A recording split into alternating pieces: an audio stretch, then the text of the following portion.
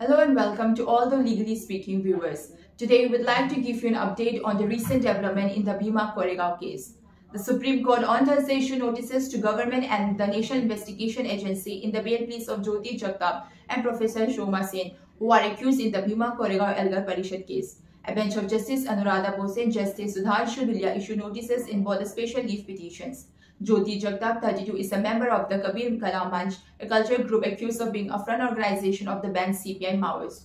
The NIA arrested her in September 2020. According to the NIA, Jagtap and others organized Elgar Parishad on December 31, 2017, which resulted in violence the next day. While the other alleged accused, Professor Shoma Sen, was arrested on June 6, 2018. In November 2019, she and 5 co-accused were denied bail by the Pune Session Court. In January 2020, the NIA took over the investigation of the crime. The NIA filed a supplementary charge sheet against her in a special NIA court. Sen applied for bail in the High Court in October 2020, saying claiming in her bail petition before the High Court that she was falsely arrested and that her involvement in the current offence is motivated by malice and prejudice because she exposed numerous illegal arrests and tortures.